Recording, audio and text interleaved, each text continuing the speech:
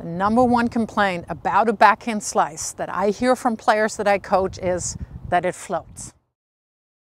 It doesn't really bite through the court, it doesn't knife through the court, it doesn't stay low, it just basically sits there on a silver platter for the opponent to attack. In this video I show you why that happens, how to fix it, and I'm also going to introduce what I call a specialty shot. And I think it might be when we're seeing the pros hit that shot, that causes a whole lot of misunderstanding that then in turn lead to the floaters. The reason why your slice ain't slicing, yeah, your slice ain't slicing. Anyways, moving on. Why it goes up is that at contact point, your racket face is too open. It could be that you outright have the wrong grip.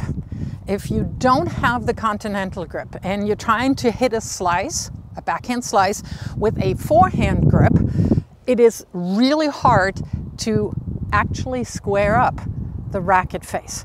And you will be open at contact, the ball goes up, it floats, and it has a whole lot of backspin that really juicily makes the ball sit up a little higher and your opponent can just slam it. Or you may have just fallen victim to the optical illusion that is the backhand slice. What are you talking about, Meike? Optical illusion.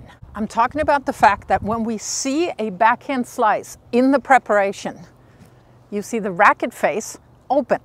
And then at the end of the swing, again, you see the racket face open. And it kind of would make sense if we say, okay, the beginning of the swing, great, open racket, end of the swing, open racket. Well, makes total sense that the middle, the contact basically of the swing, also has an open racket face. And then of course, if you're trying to replicate that, swinging and keeping the racket face open, or even trying to help the underspin by really cutting down and keeping that racket face open, whew, that is when we're getting the floaters. So what really happens at contact point of the slice? Let's look at it in slow motion because the naked eye can't see what's happening. Starting with Ash Barty here with a regular speed slice, and then we'll break it down into slow motion. So you do see here very clearly the racket face is completely open with this angle here.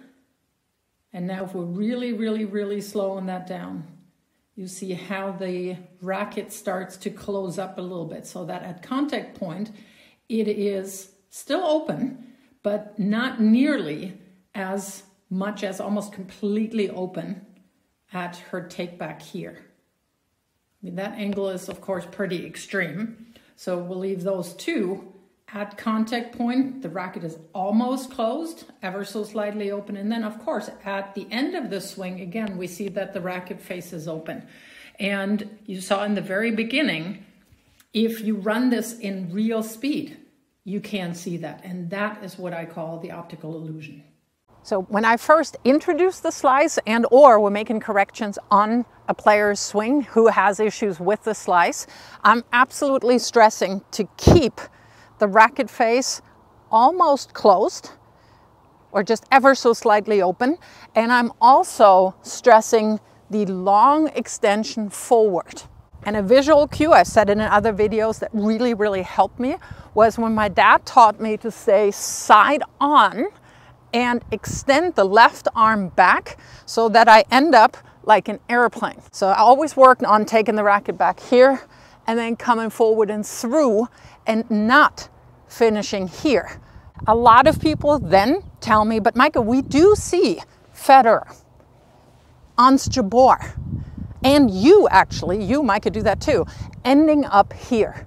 And yes, that does make sense in a way, because if I can't extend further than this here, our shoulder is a ball joint and it will come across my body.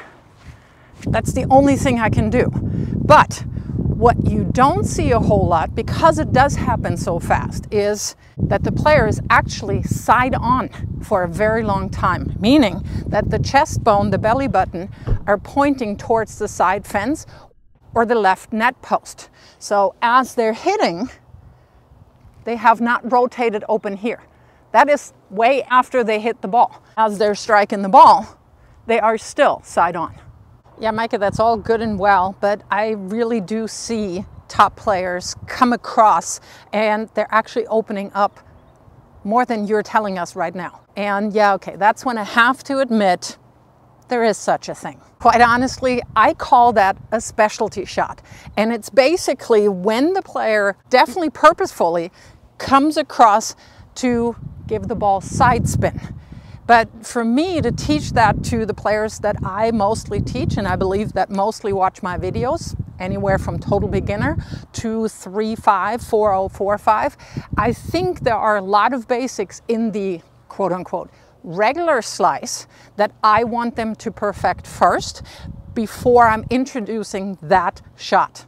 For the simple reason that if you're doing it too much, a lot of players cannot control that, and guess what? Racket faces open, the ball floats, and we're hacking at the ball, and all bad things happen. So in this video, I will show you how to hit that banana slice, or should I call it bend it like Sinner and Dimitrov. Yonex Sinner and Grigor Dimitrov, and you notice that both players are coming across with their rackets across their body pretty significantly, and you'll then notice that the balls are basically bending back towards the middle. Right on that one, it's really easy to see. And that happens because both of them open up ever so slightly more. Grigor Dimitrov here is still very much side on, but a little less than when he would hit a regular more through the court slice. So when does it make sense to hit that banana slice? As with all slices, when you use that specialty slice, you are messing with your opponent's rhythm.